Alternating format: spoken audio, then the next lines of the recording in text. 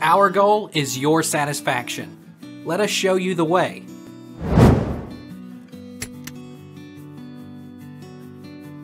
How long does it take to show signs of rabies in humans? The first symptoms of rabies can appear from a few days to more than a year after the bite happens. At first, there's a tingling, prickling, or itching feeling around the bite area. A person also might have flu-like symptoms such as a fever, headache, muscle aches, loss of appetite, nausea, and tiredness. How many days after dog bite rabies symptoms appear?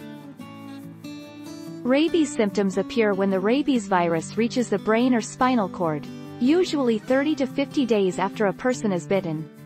However, this interval can vary from 10 days to more than a year. The closer the bite to the brain, for example, on the face, the more quickly symptoms appear. What does rabies tingling feel like?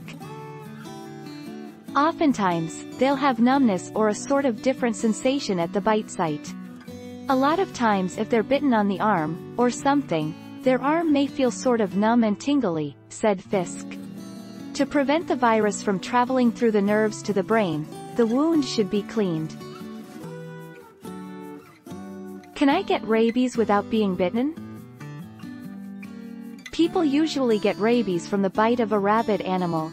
It is also possible, but rare, for people to get rabies from non-bite exposures, which can include scratches, abrasions, or open wounds that are exposed to saliva or other potentially infectious material from a rabid animal.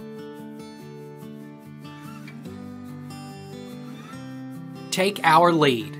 Let's help you make your mark.